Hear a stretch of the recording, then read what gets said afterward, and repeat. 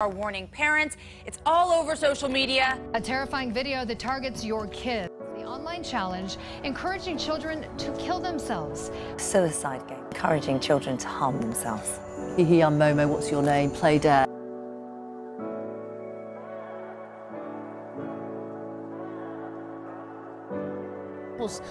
Momo was a big talking point on daytime TV today.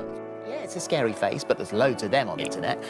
What makes it dangerous? How is it linked with suicide? What have we actually physically seen that is causing this? I think it's the case of, even if it is a hoax, you know, all this hysteria and hype. Hello, I'm on my way home.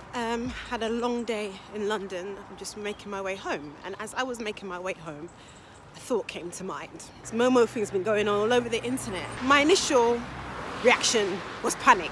It made me think back to all the times when I had given my children the laptop or the iPad when I needed 5 to 10 minutes to myself.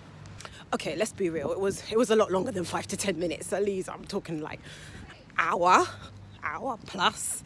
So after the initial panic and worry of, oh my goodness, I hope my kids haven't watched any of that stuff. I hope it hasn't popped up on my children's screen. I started to feel really guilty. Now, I started to feel guilty for all the times that I had let my children watch TV without me and when I needed time to myself.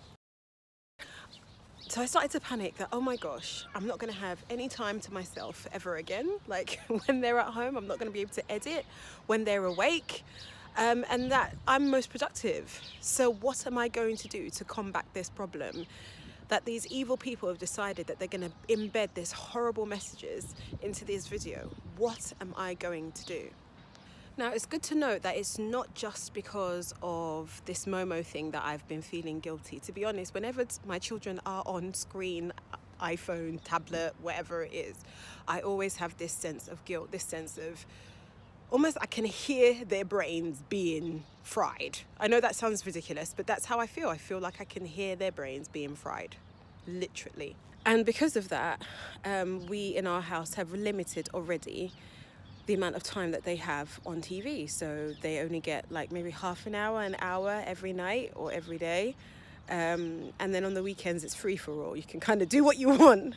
So now, on the weekends, they get their tablets, they watch their iPhone, their tablets for as long as they like, and they kind of only are allowed to go onto YouTube Kids or to use any apps that we have downloaded, so any games, learning games, educational games. My son kind of likes, what's that one? Subway Crusher something. Anyway, Subway Surfer. He likes those games as well, so he's allowed to watch those things. So if you're worried about screen time the same way that I'm worried about screen time, and you haven't installed YouTube Kids, that's the first thing I'd suggest you do. You can also put parental guidance on it, and that means you can limit the amount of time, you can set how long they're on it.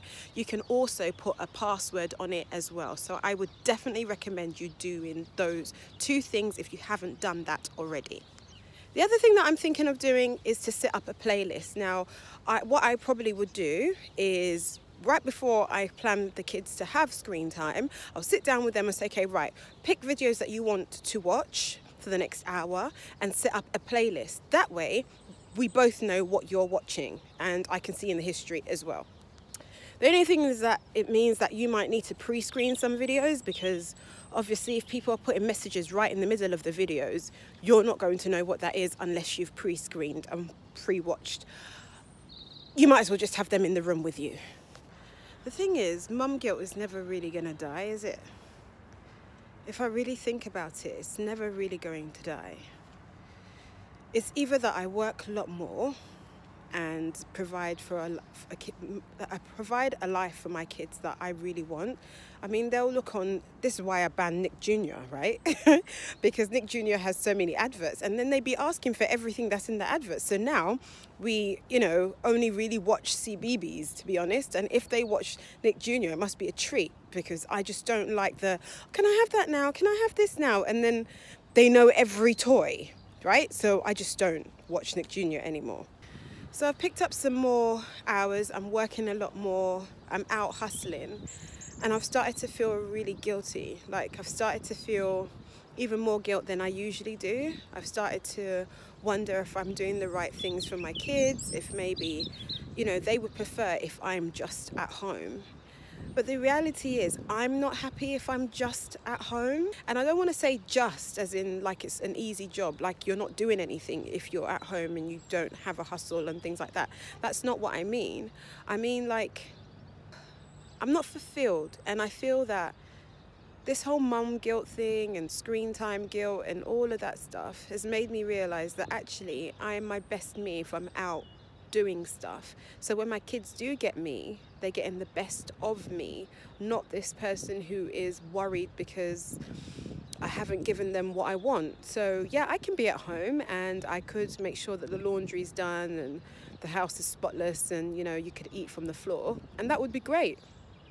But there are a whole list of things that actually matter a bit more to me that I want to provide for them, and in order to get that, I need to go out to work.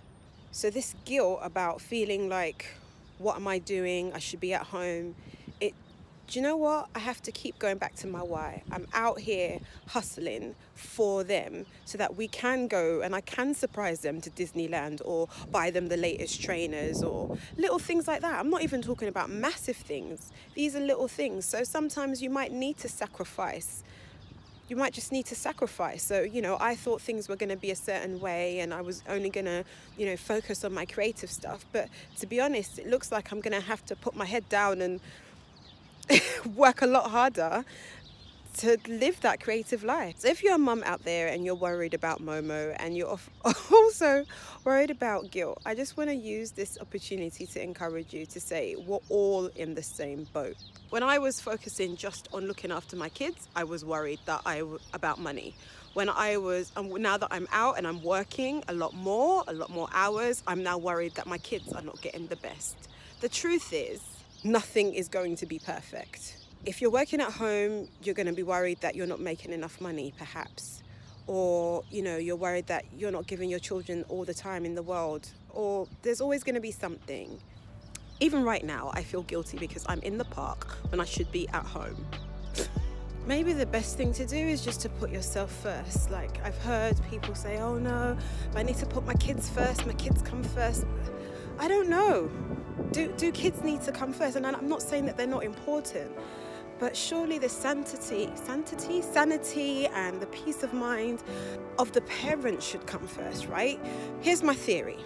If I'm a happy mum, right, surely that must make a happy child, because I'm gonna have all the right energy to look after them, to provide for them, to be me, to all these activities, everything is going to be right?